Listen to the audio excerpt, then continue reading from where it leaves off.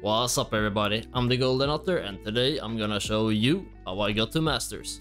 So the first step, you hit that 3-star Soraka and you get that screen right there. I guess that's it. Let's just go ahead and end this video right now. Have a great one. Okay, I will get straight into it.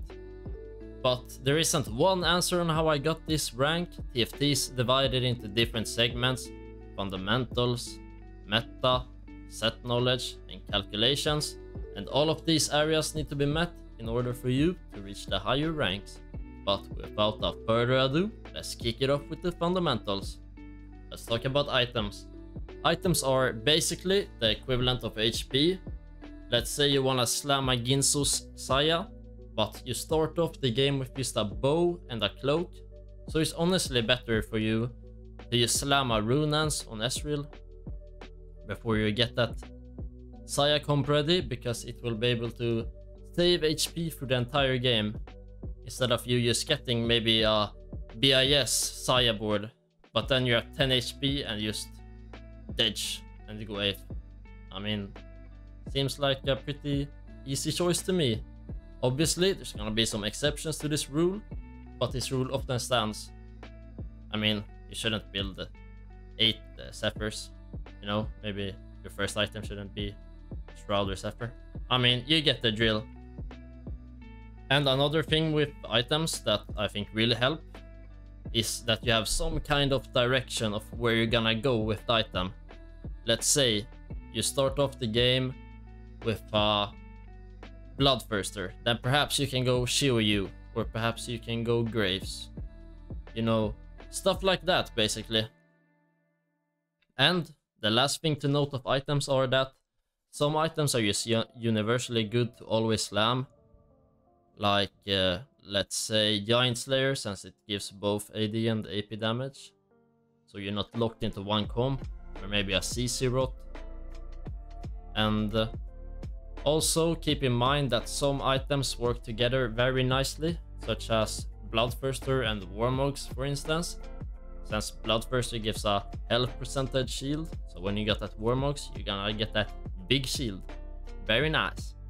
Okay, time for a pop quiz. You have 8 Dragomancers, and you got the Aoshin with the buff.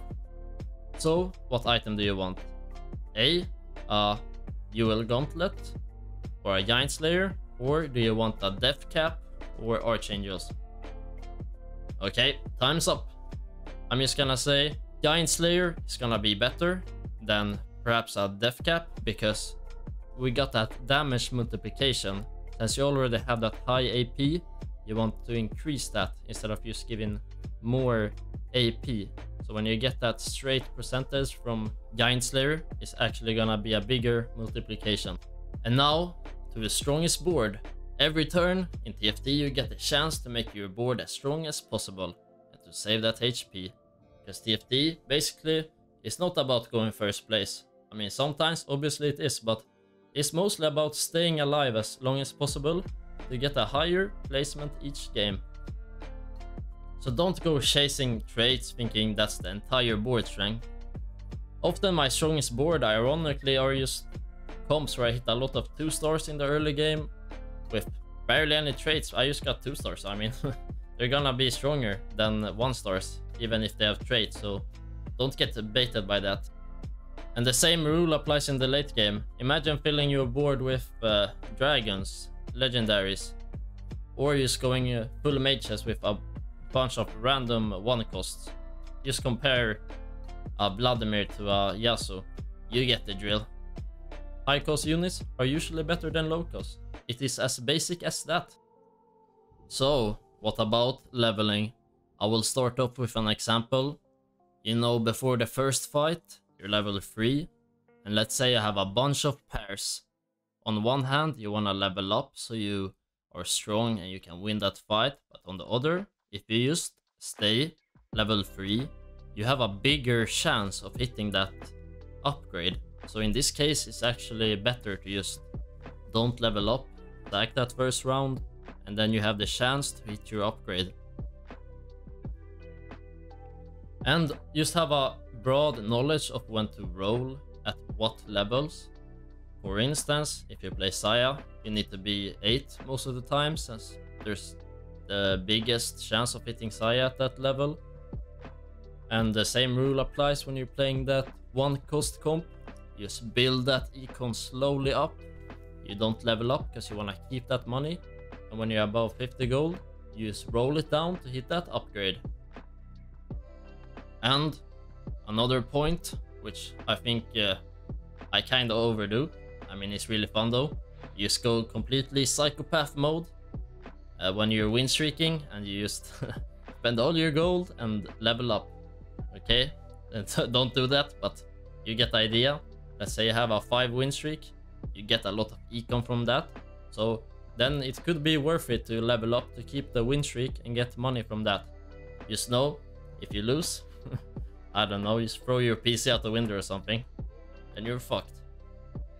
And about econ, what I did when I started playing TFT, I started in set 6. I usually just played a lot of level 8 comps, since I learned how to econ that way, which is a strat I really recommend if you wanna be better at the game. Just learning how to cross that next econ fresh, or when you should stay below and try to keep that pairs. Just have a broad knowledge of it. For instance, let's say you high roll and hit a dragon, or you hit a high cost unit. You need to think, is this worth holding for me losing econ, or should I sell it? Because yeah, there's nice to hit a high unit, but if you hold a unit that you're not even sure you're gonna play, it's gonna cost you a lot of gold. Not the gold for holding the unit, but let's say, okay, you buy a Lee Sin, he costs 3, but now you can't get 20, so you lose another econ, and then another from next round. So basically you lose maybe 6 gold by just buying a unit of 3 gold. So keep that in mind. But on the other hand, I mean, if you use high roll a Saya or Graves when you're playing one of those comps, you should hold it, obviously. So there's some exceptions. You just need to realize when this rule applies and when you should sell it. So what about scouting and positioning? It's easy to think you just need to play frontline, backline in TFT, but it's a bit more complicated than that. Let's take this matchup for instance. Since the enemy has a Lux, we want to spread out our units so we avoid getting hit by that devastating Q. Or let's take this scenario. You're against a bunch of assassins, then you need to clump your units together to save your carry. Okay, let's take a last scenario. Let's say you're lose streaking and you're very weak, but you're at least trying to preserve some HP.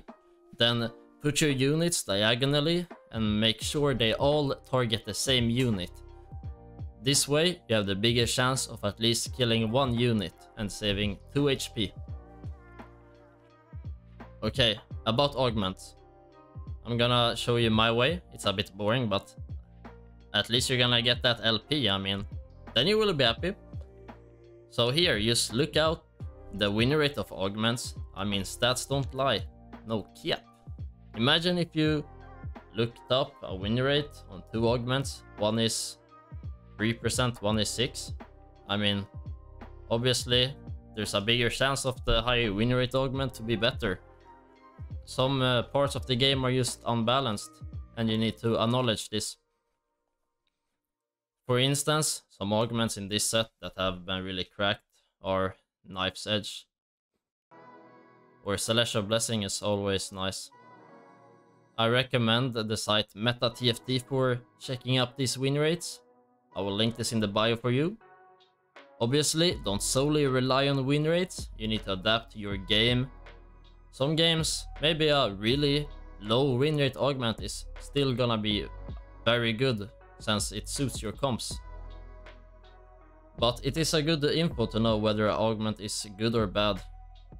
Another recommendation is to be mindful of econ augments, since you lose a lot of board strength. Imagine you're in a prismatic lobby. There's a guy that takes Knife's Edge. He gets a 40 flat AD. Meanwhile, you have golden ticket. You're just gonna get rolled and lose a lot of HP. But obviously there's gonna be exceptions where Econ augments are good. Just be mindful of this. Another thing is just thinking of what augments suits the game best. Let's take Celestial Blessing and fill up the hunt. Celestial Blessing, it has a percentage healing, so it's better in the late game because there are gonna be bigger numbers.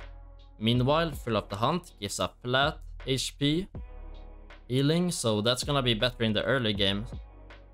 So just be mindful of stuff like that. Okay, let's get over to some general tips. Mental.